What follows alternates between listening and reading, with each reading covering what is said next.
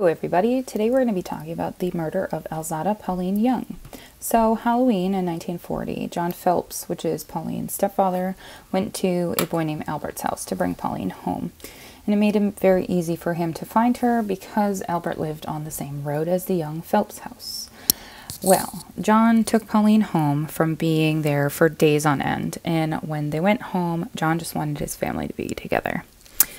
And he hoped that Pauline would stay. But Pauline is a 16-year-old girl, and she just wanted to be free, and she didn't want to be at her home.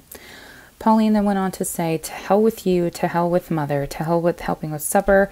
John then went and locked all the doors, and he hoped that this would not, him locking the doors would keep Pauline from leaving. This is when Pauline then grabbed a knife, and she went after her stepfather. He then grabbed the closest item to him, which was a hammer, and he threw it at her.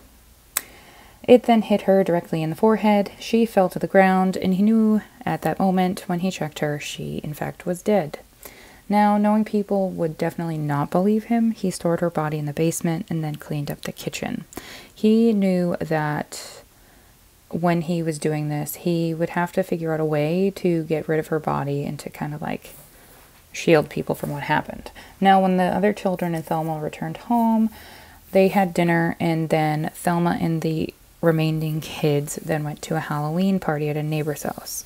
And this is when John sat by himself and thought about what he needed to do, and thought about, hey, what am I supposed to do with my stepdaughter's body that is now in the basement?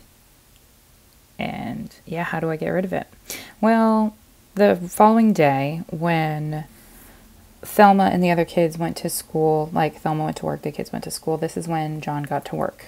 He grabbed some tools and then started dissecting Pauline's body in the crawl space. He then took various gunny bags, put some of her body parts in them, buried some in the crawl space, in underneath the porch of the house. He then took a few of the bags, put it in between the coal house and the hen house in their backyard, and then moved some soil over it. He even asked some neighbors to move the kids' play place on top of the disturbed soil. That way, just nobody thought about, hey, what's there? John then would keep Pauline's head and put it in the remaining gunny sack, and then apparently brought it to Rockland Harbor and threw it in.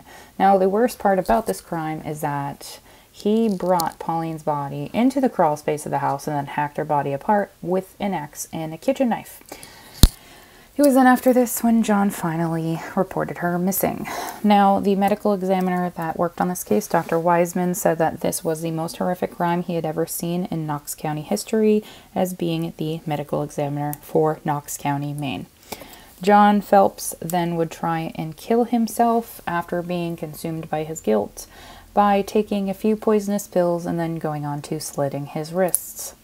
When he was found on Spring Street, the police brought him to the hospital. He then revealed that he had a note in his pocket, and that this note indeed would reveal who he was and what he had done.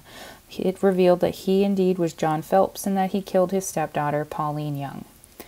He killed her, cut up her body, buried her in gunny sacks, and then he eventually went on to reveal that he threw the last bag containing her head into the harbor. Now, the police went around and they actually, found the bags that he had buried around the house. And according to the Herald, Dr. Wiseman ordered the body parts to be brought to the funeral home, and that some of the body organs had never been recovered. Now, the only bag they had not recovered was the one with her head. They had brought a boat in and put a hook and tried to rake the harbor floor, but they found nothing. They even brought in the harbor guard from Whitehead to help the search for her head, but they also found nothing. It's also important to know that during this time, the indictment would have to wait due to not having the correct people to formally indict John Phelps for the murder of Pauline. John was even brought to the harbor after the police initially couldn't find the bag with her head, and he even pointed out where the bag was. But due to his faint condition, he fainted after pointing out where the bag would be. He then was sent back to the hospital, and pending his health, he would finally be indicted. Now, during his healing, John would continuously burst into tears about what he had done, and eventually he was released. And on that same day he was released, he was brought to jail and indicted on charges of murder. The following day, he was brought to court for his indictment, and he would be held in jail until the trial started. Now, the trial started in February of 1941, and John would have 3 charges: murder, dismemberment, and abandonment of a body. And also at this time, it was in the works that if you dismembered a body, you automatically were charged with murder. It was also speculated that Thelma had something to do with Pauline's murder, but when the press went to ask her about it, it was revealed that Thelma had already moved to Rockland, Maine to remove herself from this situation. Now, John, when he said he was guilty and during his trial, before his sentence was given, he said he was sorry that he threw the hammer at Pauline and that she came at him with a knife. He then broke down and kept talking about he kept talking, but his crying overtook his words and nobody could understand him. He was inconsolable. He was sentenced to life in prison, and he spent part of his jail sentence at the Thomaston jail. And in 1963, he even petitioned his sentence. He said that he was fully rehabilitated and that he spent most of his time in the jail hospital instead of actually in Gen Pop. When his lawyers helped him with his petition, it was initially turned away, but he would be paroled the following year. John Phelps would end up dying in 1968 after spending some time with his family. Now, the story is a legend even until this day. It haunts Rockland, Maine, till this day. The house of which Pauline was murdered was considered a haunted house, but was torn down.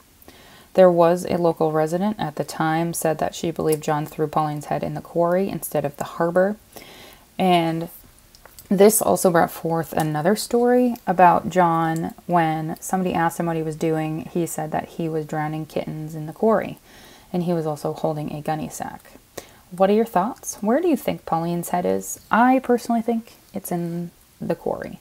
But that, my friends, is the murder of Pauline Young, and I hope you guys enjoy, and stay tuned for another video.